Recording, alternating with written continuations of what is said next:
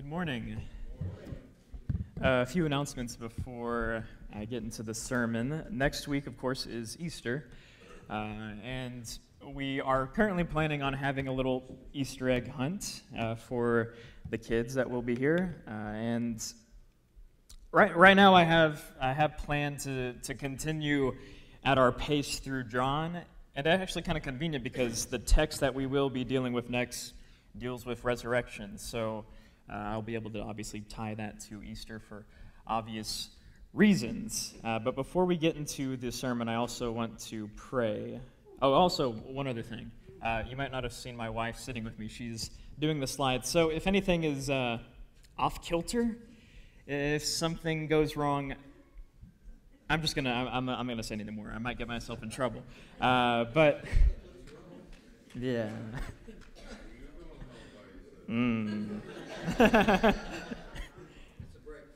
Yeah.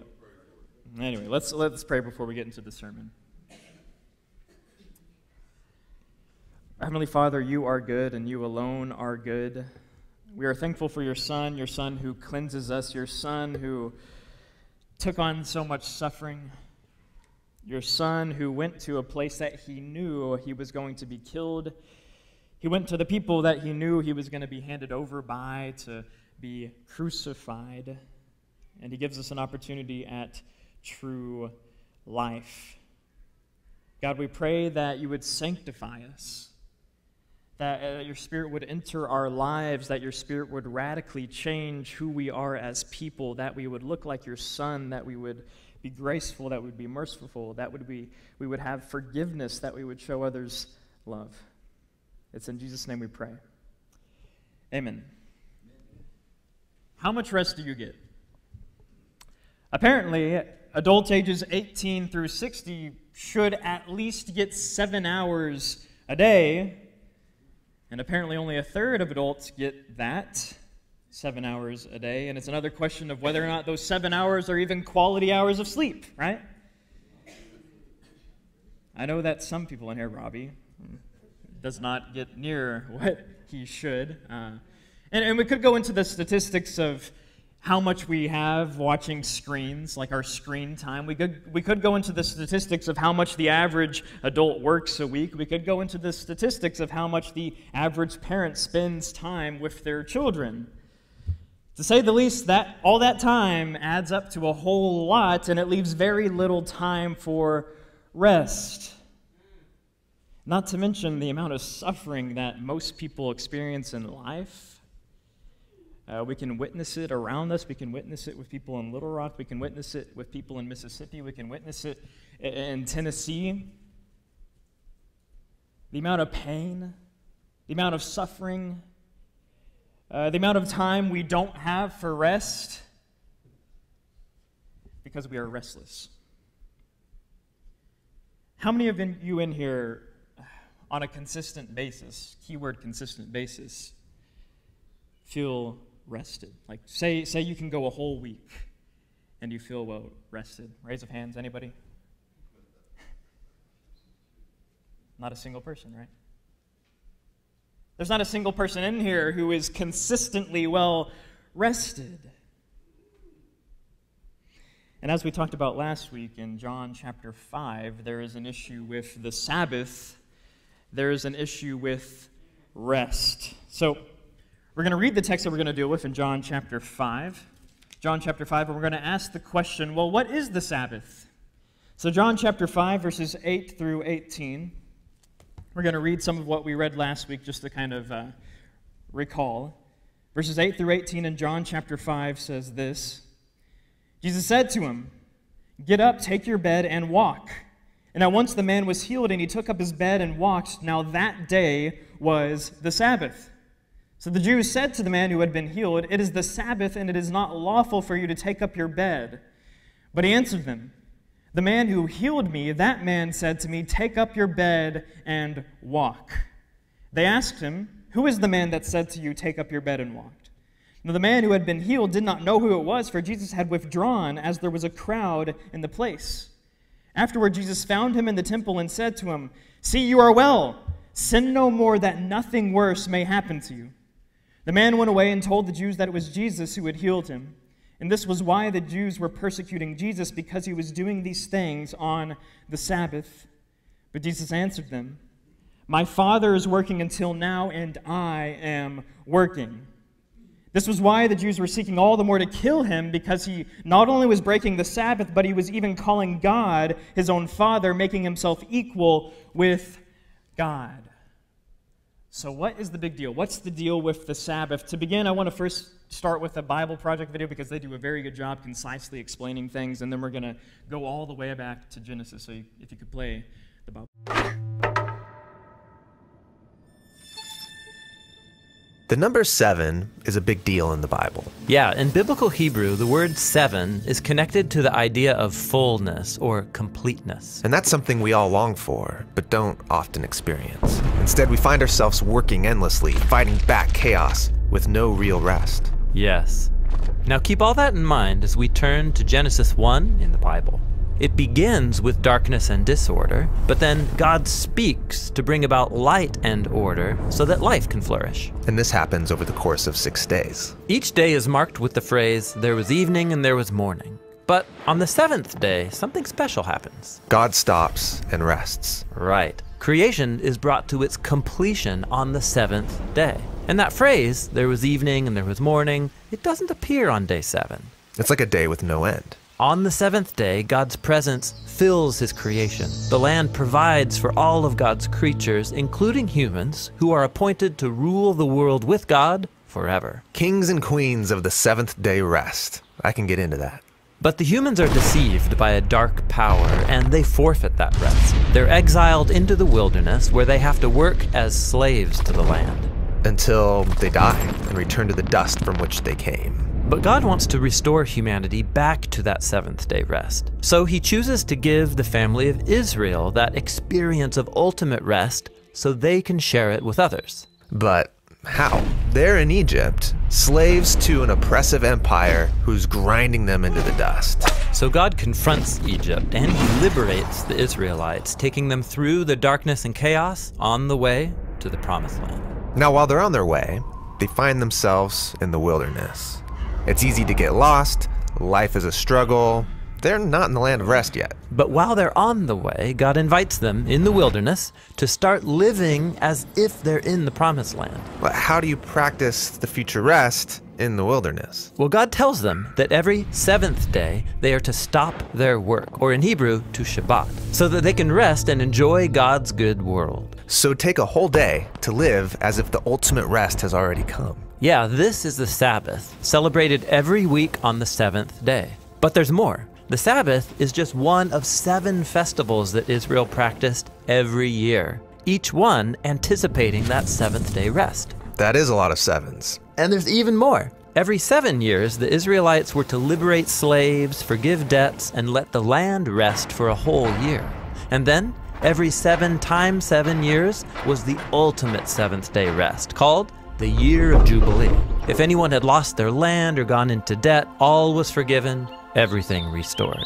Wow, so the Sabbath, these feasts, the Year of Jubilee, it's all pointing towards the hope of future rest. Right. Now, when the Israelites went into the land, they forgot their God, and so they forfeited their chance for rest in the promised land. They're exiled and enslaved again by an oppressive nation, led back into a world of chaos and disorder. But Israel's prophets said that their exile would end one day, and that the ultimate jubilee of freedom and rest would come, but generations go by, and they're still waiting. It's at this dark point in the story that Jesus appears, and he launches his public mission on a Sabbath day. Yeah, he read aloud from the scroll of Isaiah, saying that it was time for all captives and slaves to be released because this was the year of the Lord's favor. What did he mean, this is the year of the Lord's favor? He was talking about the ultimate jubilee. Also, Jesus is claiming that 7th day rest would come through him. Right, he said that he was the Lord of the Sabbath, and he confronted disorder and darkness in all of its forms, liberating people from sickness, sin, even from death itself. Yet, Jesus was killed, so even his work was undone. Well, it seemed that way. But notice, Jesus timed his death to take place at the end of the week. His body rested in a tomb during the Sabbath, and on the 8th day, he rose from the dead. Oh wait, the 8th day? You mean the first day of a new week? Exactly. Jesus' resurrection was like the first day of a new creation, where God's light and life broke into the darkness. So because of the resurrection, we have hope in God's promise of future rest. But we're not there yet. It's like we're still in the wilderness, where we experience struggle and pain. But as we journey towards that ultimate seventh day, Jesus invites us to experience a taste of real rest now by following him. Or in his words, "Come to me, all you who are weary and burdened, and I will give you rest."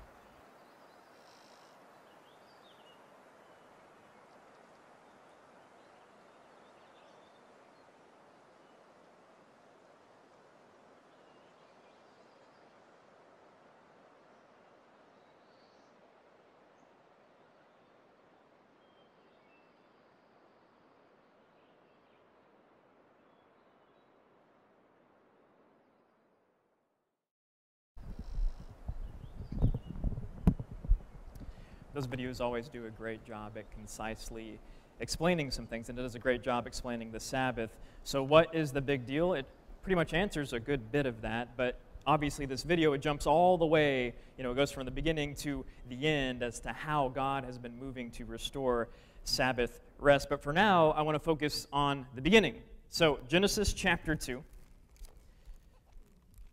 Genesis chapter 2, verses 1 through 3.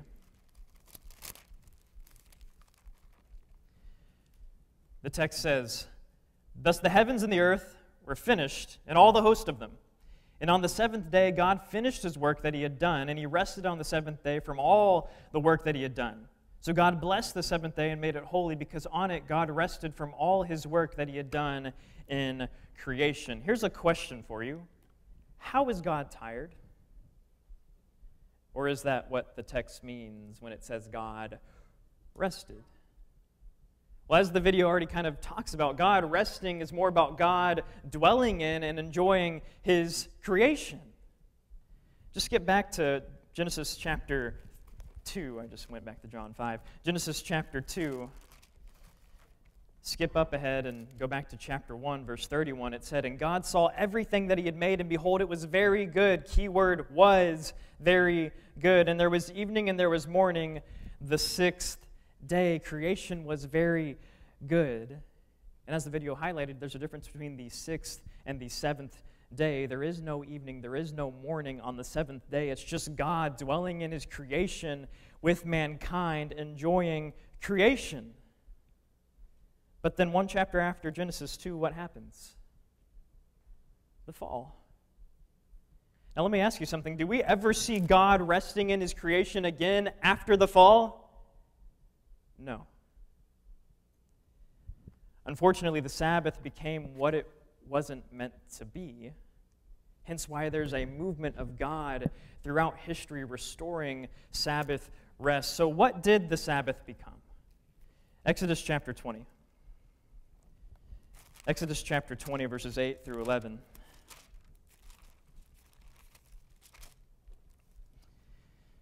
The text says this, "Remember the Sabbath day and keep it holy. 6 days you shall labor and do all your work. But the seventh day is a Sabbath to the Lord your God. On it you shall not do any work, you, your son, your daughter, your male servant, your female servant, or your livestock, or the sojourner who is within your gates. For in 6 days the Lord made heaven and earth and sea and all that is in them, and rested on the seventh day. Therefore the Lord blessed the Sabbath day and made it holy." See, the Sabbath became a commandment. It became one day out of the week. Is that what Sabbath was originally? No. It was God resting in his creation with mankind, enjoying creation in his full presence. Perhaps God, he made it one of the commandments to remind his people of what they're missing out on. Or they work most of the week. We work most of the week. And then maybe one day we try to rest, but that one day does not compare to the fullness of God in creation. See, the command of the Sabbath is but a shadow of what it will be. Now, I don't want you to misunderstand me. I'm not saying we shouldn't seek to rest. I'm not saying we shouldn't try to practice Sabbath. I'm not saying we shouldn't try to dwell with God in His presence and find rest. That's not what I'm saying. But we have something amazing to look forward to. So what's the deal with the Sabbath in John chapter 5? What is the deal? Look at verses 10 through 12 again. So the Jews said to the man who had been healed, remember there was this paralyzed man, paralyzed for 38 years. They say to this man, "It is the Sabbath, and it is not lawful for you to take up your bed." But he answered them, "The man who healed me, that man said to me, 'Take up your bed and walk.'" They asked him, "Who is the man who said to you, 'Take up your bed and walk'?" Do you get that? They look at this man who had just been healed. They look at this man who had been suffering for 38 years, this man who has been laying on the ground suffering, and say, "You know what? Sit back down." If you were in that position, would you sit back down? Once you receive healing that you had not before, once you receive rest, really, that you had not before, would you sit back down? See, in this case, I think the Pharisees are absolutely wrong. I think they misunderstand the point of the Sabbath, right? And Jesus, as the video already mentioned, Jesus highlights this in Luke chapter 4. So go to Luke chapter 4 real quick. Luke chapter 4, verses 17 through 19. The text says, "And the scroll of the prophet Isaiah was given to him. He unrolled the scroll and found the place where it was written, 'The Spirit of the Lord is upon me because He has anointed me to proclaim good news to the poor. He sent me to proclaim liberty to the captives and recovering of sight to the blind, to set at liberty those who are oppressed, to proclaim the year of the Lord's favor.'"